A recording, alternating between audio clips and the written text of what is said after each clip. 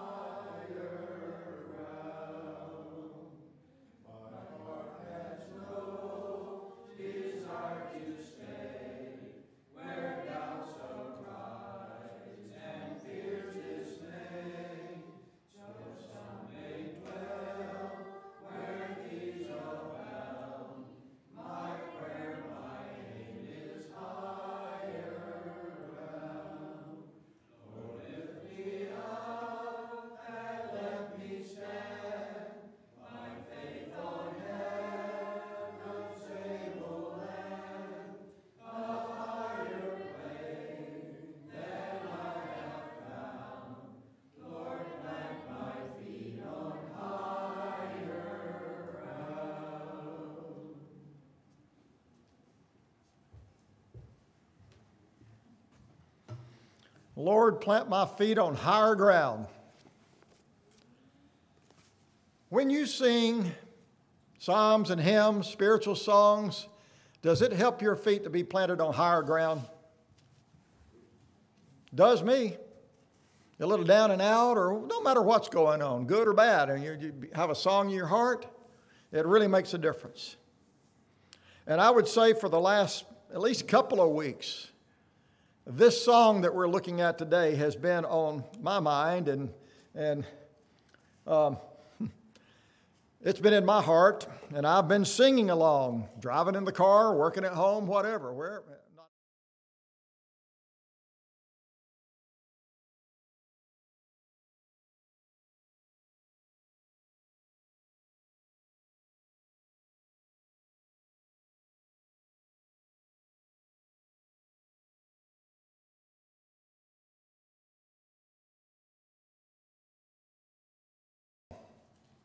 I don't suppose we're going to be hearing too many of those for a while, or not like we have been hearing over the years.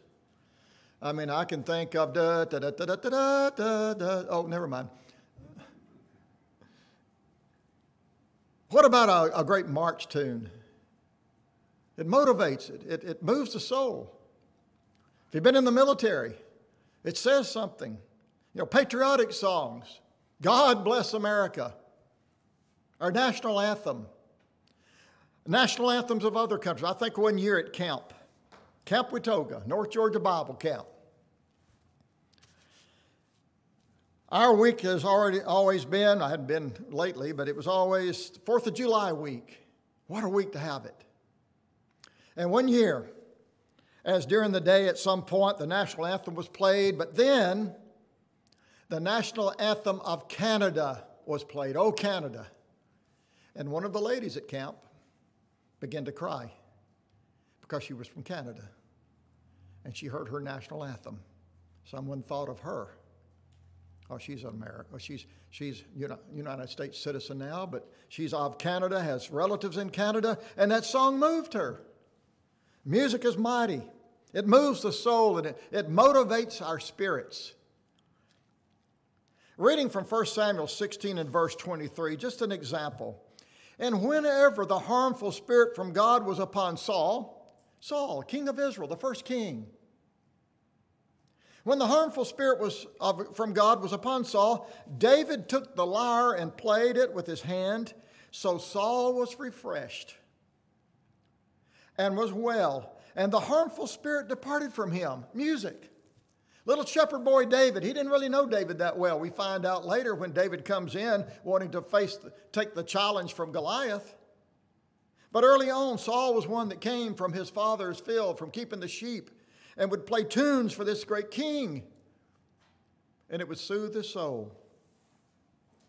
2 Chronicles 20, 21 and 22, another example. And when he had taken counsel with the people, he appointed those who were to sing to the Lord and praise him in holy attire. Does it sound like a church service, a worship service is about to begin? That's not it at all. They're about to go into battle. They're about to go into battle. An army has come against Judah, and the king appoints those who were to sing to the Lord and praise him in holy attire as they went before the army and say, "Give thanks to the Lord, for his steadfast love endures forever." And there are a number of psalms, one in particular that continues to repeat that phrase, and maybe that was a song they were singing.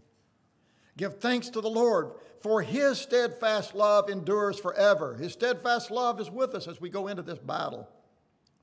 And when they begin to sing and to praise, the Lord set an ambush against the men of Ammon, Moab, and Mount Seir, who had come against Judah, so that they were routed. The army of Judah had a victory that day. The anthem that went before them was a song to the Lord and of the Lord. Music is mighty. You need refreshing. When you're struggling, do you want to stand? Let me suggest with the scriptures, sing, sing. Oh, pray, yes, but sing. The song is strong. Habakkuk 3, 17 and 18. Though the fig tree should not blossom, nor fruit be on the vines, the produce of the olive fail, and the fields yield no food, and the flock be cut off from the fold, and there be no herd in the stalls. That's a terrible economic situation, agriculture situation for a people, for a nation. Nothing is producing. There's reason to have anxiety and fear. We don't have any of that today, do we? Any struggles? Any things to be anxious about? Everything's just going great? No, at times in our lives, even whether it's a national thing, a local thing, or just in our own family, things have happened. We struggle. And so Habakkuk says, though all of this fell, it's a sad situation in our land. Yet I will rejoice in the Lord. I will take joy in the God of my salvation. It's like this prophet is saying, times are bad, but oh, how I love Jesus.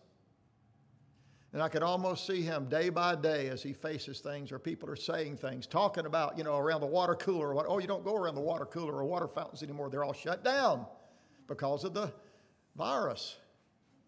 But people still converse, whether it's online or how, and are talking about our woes. And you say, but oh, how I love Jesus. Isn't God good? Lyrics and style of music combine to give voice to all kinds of emotions. They can lift our spirits. It can cause us to be saddened. It can, just all kind of things can come because of the song, the style of the song. In times of spiritual battles and barrenness, God provides the power of the song. Song is strong. He provides the power of the song in the night to break through to victory and fruitfulness. The power of a song. Listen to this phrase, and we'll repeat it again. Worship in the dark can open doors of light and hope. Worship in the dark can open doors of light and hope. I mean, it's almost as if we're worshiping in the dark. At times in the world, Christians have worshiped, in a sense, in the dark. But those songs and all that is said and done on an occasion like that, it does open up doors to others. And it brings hope to people around that hear. So if you're longing for a release from the prison of despair, what? Keep singing. Keep singing.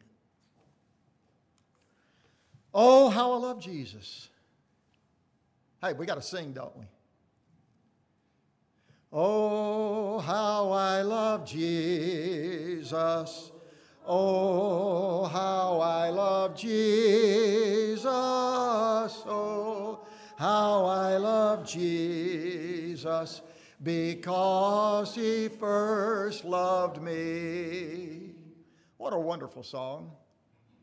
What a good thought. I mean, you can just sing that chorus, that refrain over and over again.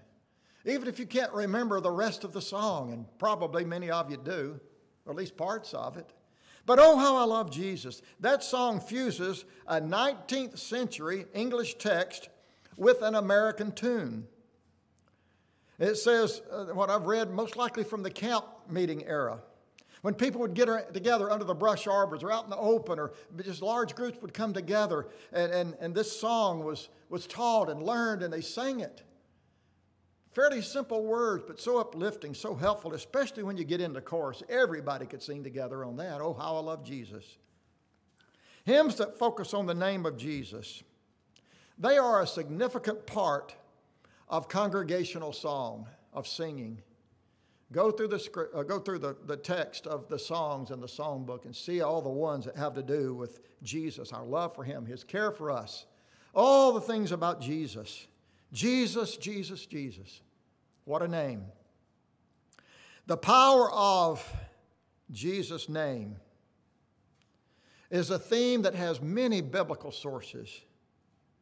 And I could begin to read multiple sources, and you would wear out pretty quick. No, you wouldn't. But I have one I want to share. It's from Philippians 2, verses 10 and 11. That at the name of Jesus, every knee should bow in heaven and on earth and under the earth, and every tongue should confess that Jesus Christ is Lord, to the glory of God the Father. What a wonderful tune of praise, in a sense, or a song of praise Paul has written there. That at the name of Jesus, when his name is spoken, when he is thought about, it causes praise to go up to God. And we ought to confess his name, acknowledge his name often, in word to other people, but in song also. I mean, if you started singing, oh, how I love Jesus, when everybody was kind of down, I would think that might lift some spirits. I know there are people out there that would get angry, but it would sure get their attention. Why do you love Jesus? Oh, and you could tell them why. As we previously noted, and I said I would repeat, worship in the dark can open doors of light and hope. Worship in the dark. When there are dark times, times of despair, anxiety, agony, and you begin to maybe quote a verse of Scripture or sing a song, a hymn, a spiritual song, like, oh, how I love Jesus. Oh, what it can do for you and for those that are around you. Worship in the dark can open doors of light and hope, and that is just what happened. Late one night, in a prison cell, In what city? Philippi, a European city. Paul and Silas and others had been spending their time in Asia, in the Middle East, we would say, and over into Asia, what is now Turkey. And Paul received the Macedonian call in Acts chapter 16. Timothy has joined up with Paul and Silas in the beginning. They've been through Derbe and Lystra, places like that. And then Paul receives at Troas the Macedonian call. Come over and help us. We want to hear the name of Jesus. It's the Lord sending him into Europe. They end up at Philippi and Lydia, down by the riverside with other women. They're worshiping, they're praying. And Paul comes and begins to teach, and Lydia and her household are converted. They come to a faith in Jesus Christ. And Paul and Silas are active in Philippi. And wonders are being done through the power of God that's within Paul. People are amazed. People are amazed. And something takes place. We sing, there is a name I love to hear. I love to sing its worth. It sounds like music to mine ear. It's the sweetest name on earth. What is it? Oh, how I love Jesus. And I think about Paul and Silas. I want to begin reading in Acts chapter 16 at verse 22. The crowd joined in attacking them, and the magistrates tore the garments off them and gave orders to beat them with rods. That's Paul and Silas. And when they had inflicted many blows upon them, they threw them into prison, ordering the jailer to keep them in safety. Having received this order, he put them in the inner prison and fastened their feet in stocks. These men will not escape. When they're called to go before the magistrates tomorrow, they'll be there to go. I'll take them personally. About midnight, what is a prisoner who's unjustly in prison to do? Cause a great disturbance. You've seen the old westerns, and somebody's thrown into the jail, and they got the little tin cup, and they start ringing it up and down the bars, making all kind of racket. Well, Paul and Silas, you might say, caused a disturbance, but it was nothing like that. About midnight, Paul and Silas were praying and singing hymns to God. Can you imagine? And the prisoners were listening to them. Now, I'm going to suggest here the jailer is, his domicile, his dwelling place with his family, servants, is attached to the prison. He's there in his comfy bed asleep. But the guards, the prisoners, they're hearing Paul and Silas as they sing and pray, praying and singing hymns to God, and the prisoners were listening to them. And suddenly there was a great earthquake, so that the foundations of the prison were shaken, and immediately all the doors were opened. What did I tell you about singing? It'll open doors. And everyone's bonds were fastened. Would that not give the prisoners hope of escape? When the jailer woke and saw the prison doors were open, he drew his sword and was about to kill himself, supposing that the prisoners had escaped. He's responsible with his own life. If he loses a prisoner, his life can be taken. And likely would be, especially that evening if all the doors are open. Certainly all the prisoners in the darkness have gone into the streets, and they're not to be found. And the next morning he'll be called, and he'll be held responsible. His life will be lost, and he determines, I'll take my own life this evening. He was about to kill himself, supposing the prisoners had escaped, but Paul cried with a loud voice, do not harm yourself, we are all here. Don't harm yourself. We're here. You're okay. Don't fear. You don't need to have this anxiety. None have escaped. Well, Paul and Silas said they're unjustly. But what have they been doing? Praying and singing in the midnight hour. Praying and singing.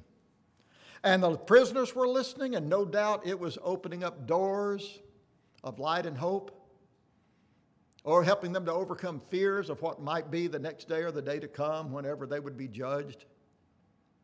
These two men, maybe some of the prisoners came to an understanding that they were there unjustly.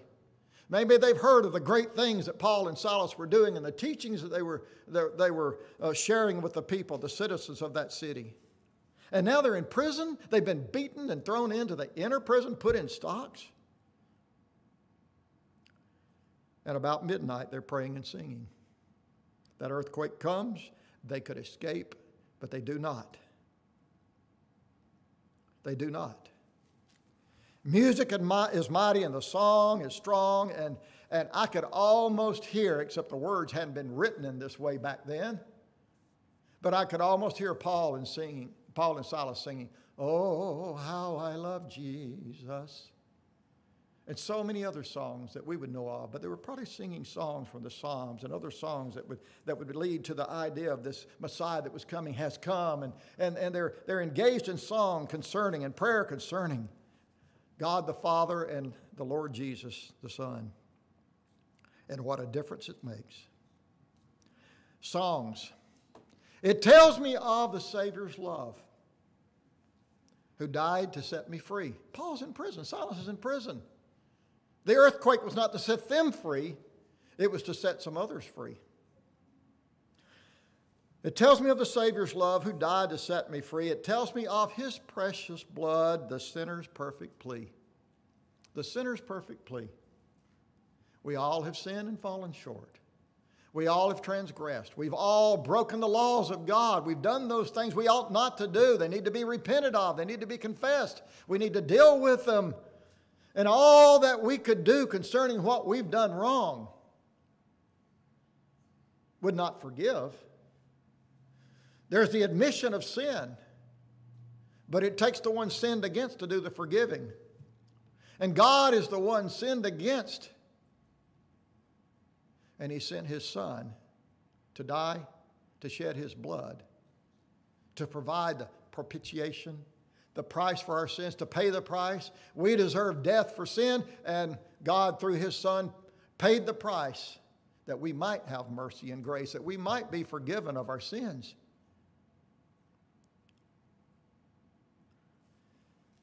Acts 16:29, the jailer called for lights and rushed in, and trembling with fear, he fell down before Paul and Silas. He is a Roman jailer.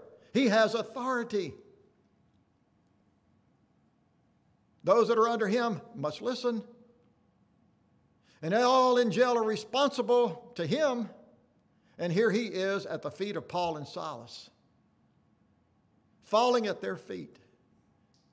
He has seen something, heard something, he knows something here, something different about these men. It's Jesus. He called for lights, rushing in, trembled with fear. He fell down before Paul and Silas. Then he brought them out and said, "Sirs, what must I do to be saved?" Think for a moment. As I suggested earlier, he was probably asleep in his bed. He's comfortable.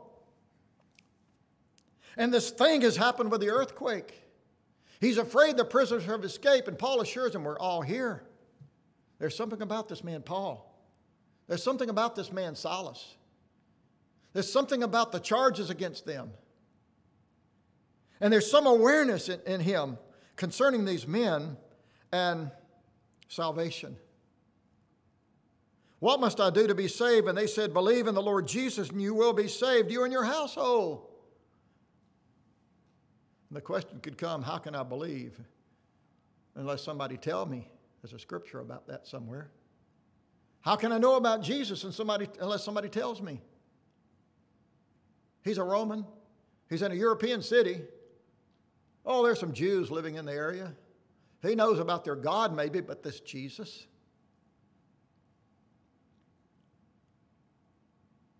They said, believe in the Lord Jesus and you will be saved, you and your household. And they spoke the word of the Lord to him and all who was in the house. Jesus said, go teach me. Go into all the world and teach me. Bring them to a faith, a belief, an understanding about who I am and what I am for them. And they spoke the words to him. They told him about Jesus. No doubt they told him about, oh, how we love Jesus. And we want you and your family and your servants to love Jesus too. We want you to be in unison with us in a love for God the Father and the Son, Jesus Christ. We want you to know his word, his ways, his will for you. And they spoke to him the word of the Lord. to all who was in his house. Whatever family he had there and servants, they were part of the household. I don't know how many were gathered on that occasion, but it would have been a number. And he took them, the jailer, took Paul and Silas, the same hour of the night. Oh, this is moving quickly. And he washed their wounds. Washed their wounds? It's not the jailer's responsibility. I mean, as far as he would have been concerned the day before, if I take them before the magistrate tomorrow, they can go with all their wounds, their blood stained. They can go in agony before the magistrate, before the judge. But this night he washed their wounds, and he was baptized, immersed at once, he and all his family. They came to a faith in Jesus Christ. They believed on the Lord. And they were immersed. The sins were forgiven. The washing of the blood of Jesus at that point, the power of the blood of Jesus was applied. And they were cleansed. They were forgiven. They came to a faith and they were saved. And he brought them into his house and set food before them. Does that not show a change in that jailer? We call it repentance, a change of heart.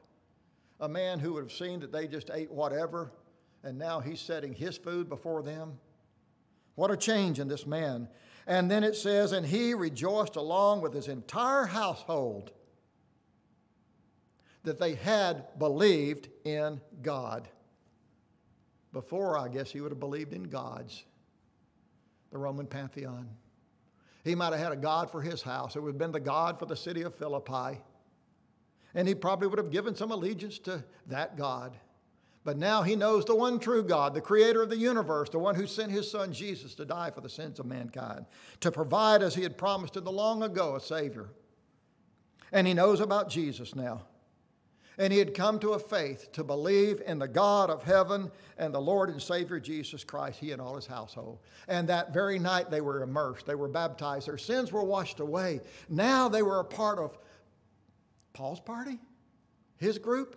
No, Christ Church. His family. The jailer and his household, part of the family of God now. And I could almost hear them in the days to come singing, oh, how I love Jesus, because he first loved me. You know, that's the whole key, because he first loved me. I love Jesus because. Why? Oh, he's benefited me greatly in life. I have things. I have food. I have clothing. I have shelter. God did that from the beginning. He's blessed mankind. He's shown himself to be good and gracious. But man sinned. All have sinned. We've all fallen short. Where is the forgiveness to come from? Where is life to come from? God provided in his son, Jesus Christ, for life. Now, there's one thing about that. I could say it this way, we better obey him. That's what faith is about. Reliance upon. Not just a matter of I acknowledge that Jesus is, but he's my Lord, he's my Savior. I'm going to listen to what he says, I'm going to do it. It's going to be hard sometimes.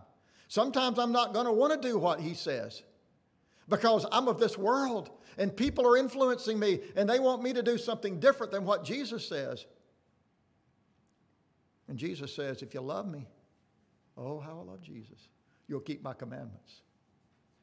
And we sing, oh, how I love Jesus, and what do? We keep his commandments. We learn them, we come to know them, and we keep them. Therein is safety. Therein is that salvation. Oh, how I love Jesus, because he first loved me. Because he first loved me. I hope we will daily live that love for Jesus. I hope if in any way we look at ourselves and say, you know, right now in this situation, I'm not living my love for Jesus. I'm not doing what I ought to, and I need to correct that. And I hope we'll make those corrections. And in whatever ways we need to respond to God the Father and to the Lord Jesus Christ, we will do the right things. And if we've been going in the wrong direction, we would turn around and come back and do it right. Because God, long ago, could have turned his back on us and just gone on off. But he never did that. He continued to work his plan through history to bring the Savior, Jesus, to this earth. For God so loved the world. And there are a lot of people in the world that don't love God. And we need to so live and so pray and so sing that more light will come into other people's lives and they'll know the love of God. Let us sing about our love for Jesus.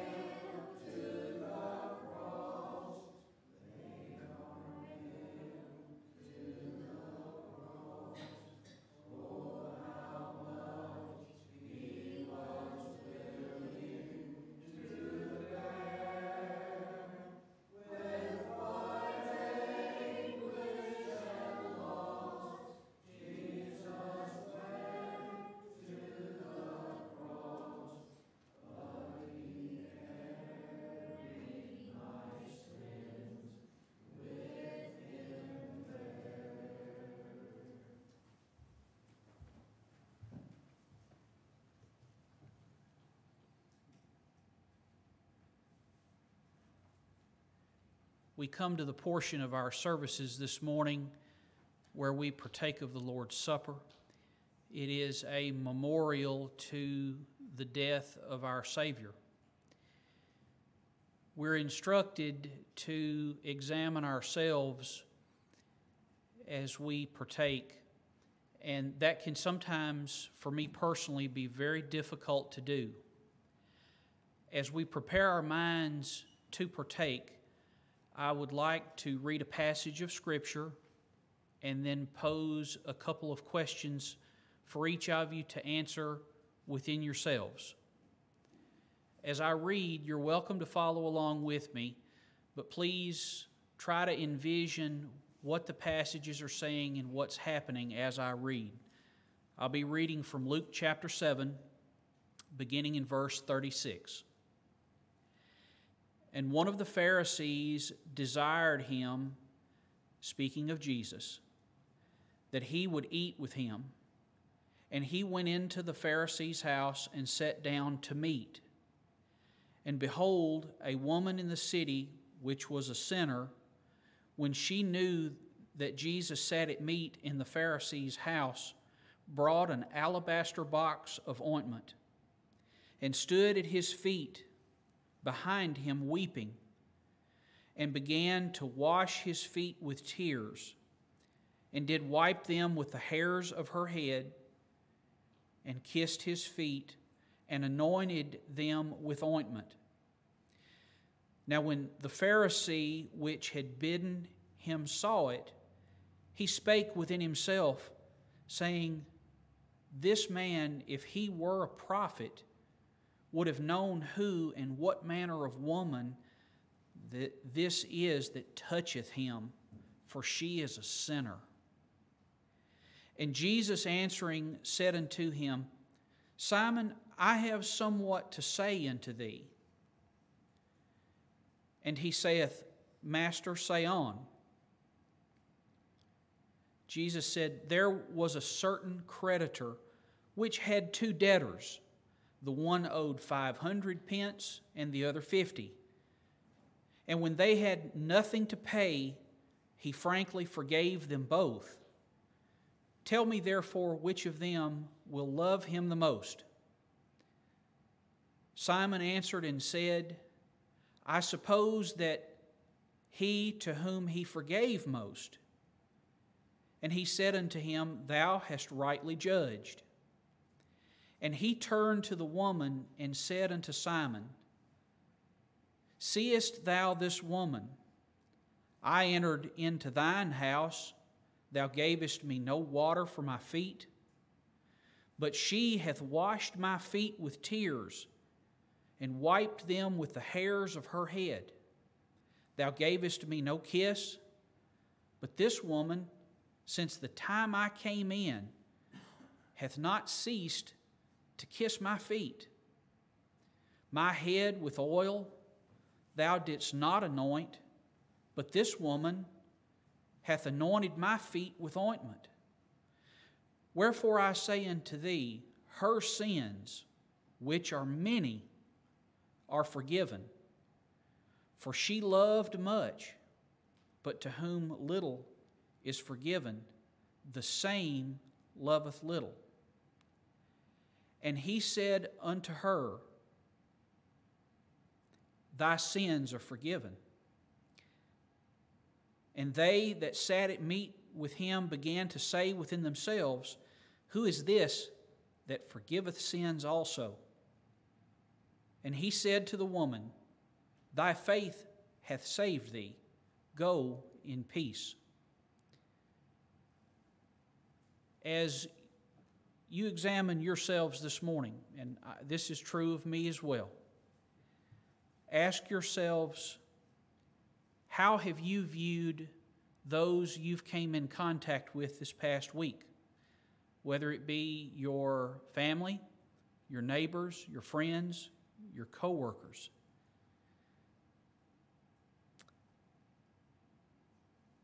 Have you given in to temptation yourself this past week? Are your sins many or are they few? if Jesus was here with us in the flesh this morning, if He was among us, what would He say about your willingness to forgive others? What would He say about your views about those around you? What would He say about your faith? These are very difficult questions sometimes for me to answer. Looking in the mirror is sometimes very difficult to do.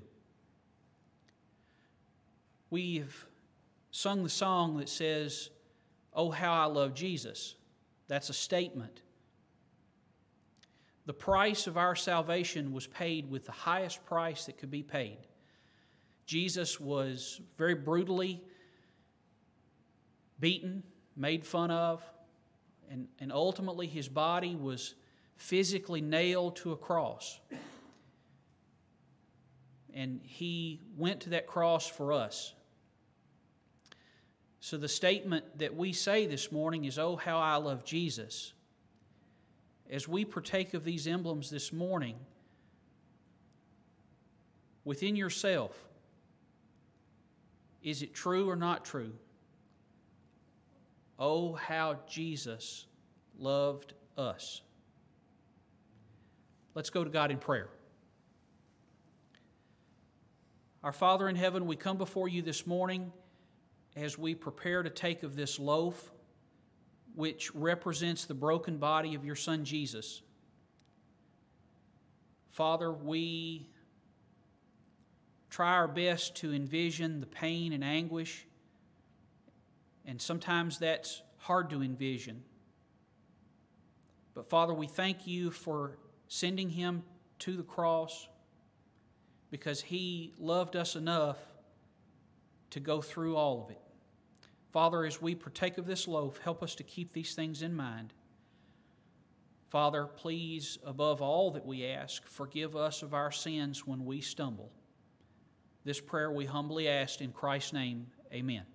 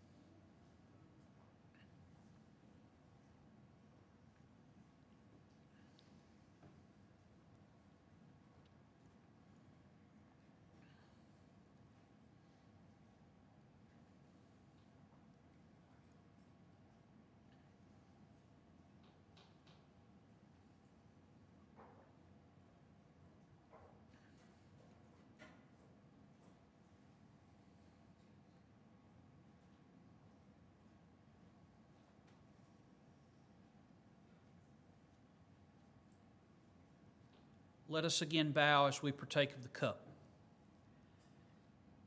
Our Father in heaven, we come before You this morning as we prepare to partake of this cup, which represents the blood that He shed as His body was broken.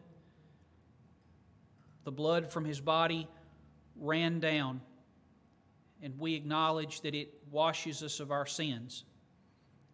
Again, Father, we thank You for Your willingness to send Jesus to us.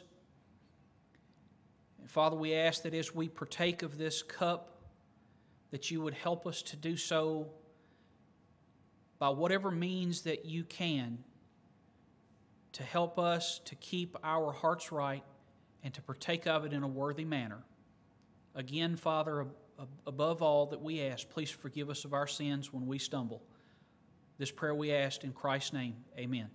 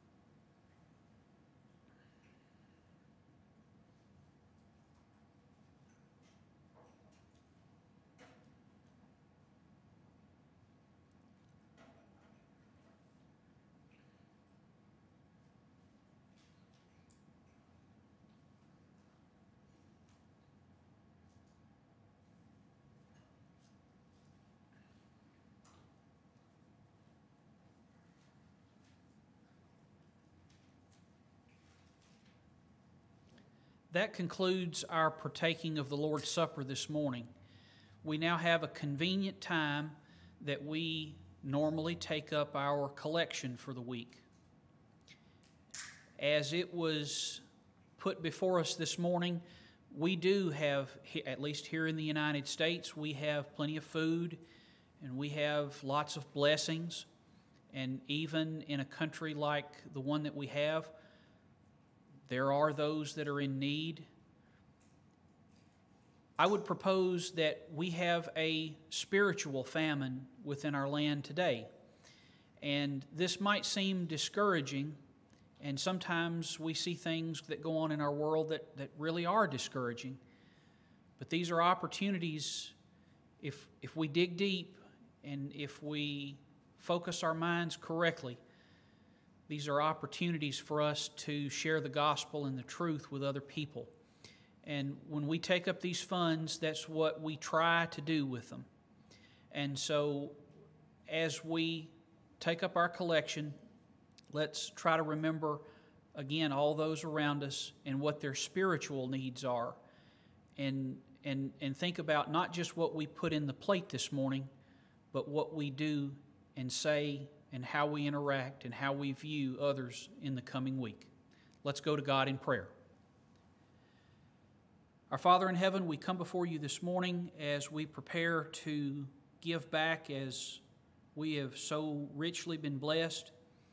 Father, we would ask that you would help us to remember that money is just a tool that we use, and that it's ultimately our responsibility to go out into the world and spread the gospel. Father, sometimes we don't do that when we should. Father, sometimes we are given to temptation and we fail. Father, please be merciful to us as we can't get through this life and into the next without your forgiveness and your mercy. Again, Father, please forgive us of our sins. This prayer we humbly ask in Christ's name. Amen.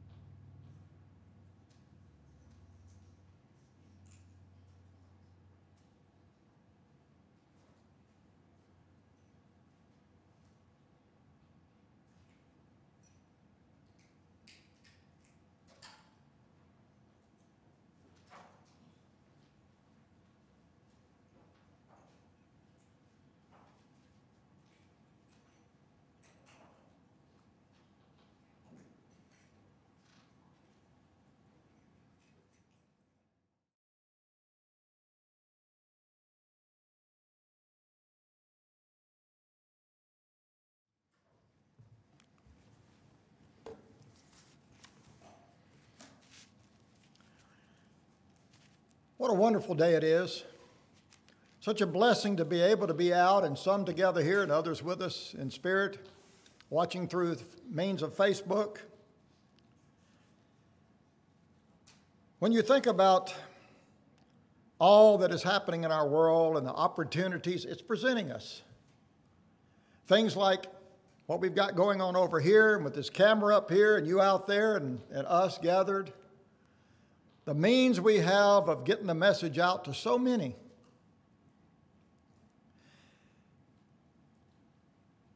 The way we can share through the internet, Facebook, YouTube, so many means. I think about what we're doing is like baskets of bread and cups of water. There are people that are thirsting, hungering for righteousness. And it takes some time, it takes some effort, it takes some funds, and we're sharing with so many. I can think about Mike Gerganis over at the Ringo Congregation, Church of Christ in Ringo, Georgia. He does a daily devotional, through the week on Facebook. And many others are supplying things like that. I generally every day maybe post a devotional. I might miss some days. My mom gets on to me for it. Not really, but just so many ways of sharing, of giving, besides just being able to gather here. And I'm thankful that we have that opportunity and that there are people that can share with us. And you know what we've done today will be out there. And at any time, somebody could just search for Yonah Vision. They can find the Facebook, and we're working on building the YouTube, but they can go and see the message that have been presented. They can look at, you can go for Mike Gerganis, or you could go to other places and find churches of Christ and all through the land that are supplying bread and water for the spiritual hunger, those that are hungering and thirsting. Today, as we close, I want to think about a few things. We noticed that Fred House is not with us today. He has been having some physical difficulties. Mary is healing from her fall and her surgery. She's rehabbing. Hopefully it won't be much longer that she'll be able to be up and around better. Mary Holcomb's with us this morning. Al, I understand, has improved some. I guess it kind of comes and goes with the days, but we're praying for you and Al and the physical difficulties there. Jim has been back with us for a couple of weeks or so. Of course, he was out of town last week. But he's been over here at the laptop and clicking buttons today, and I'm glad he's able to do that because that means his eye's healing. He's had a lot of difficulty with it, but we're glad that that is coming along. And Amelie Wilshire and the improvement she's made and others that are listed here in our bulletin, continue to pray for them. Today is August the 23rd, and Helen has a birthday on the 26th, and many of you have already filled out cards, and Priscilla got all those together, and she's going to see that Helen gets those birthday cards, all those wishes. She remains in Friendship Nursing Home or Rehab Center, Health Center, and we just continue to pray for her. Again, thank you all for being a part of this service this morning. It is our service to the Lord Jesus Christ and our Father in heaven, and we're thankful for all of you out there that are with us. And I know many of us will later today be sharing this so that many others of our friends and neighbors can pick up on it, and they can listen to you sing, and they can share in the message, and they can be uplifted along with us in singing, "Oh, How I Love Jesus." Now let us join our voices in song for one more song after this prayer. Let us pray. Our Father in heaven, we're grateful for this day, for the sunshine, for the blessings of life, for all the many wonderful things that have come our way. Even as we so often through the week are listening to things, hearing things, and just a lot of dark thoughts might come. It's a lot of despair, a lot of anguish. But again, it's because people have turned their back on you. They have no light in their life. And men and women and young and old are all over searching, crying out for something better. And so much hatred and harm is coming out of it in so many cases. Because maybe that's the only way to solve problems, but not with you, Lord. We know that. You would like for us to be humble and peaceful, and to so act toward others in this world that it might uplift them and might help them. And Father, help us to do that this week. Help us to be what we ought to be letting our light shine, to be doing the good works as we have opportunities, so that we can bring light and we can bring hope into lives. And just perhaps we'll find ourselves someplace this week singing a song. Maybe it'll be, "Oh, How I Love Jesus" or something, and someone will hear. It will lift their spirits. And we're hoping, Father, for those. We're praying for doors to be open for people when they see our lives, they hear what we have to sing or to say, that they'll want to know more.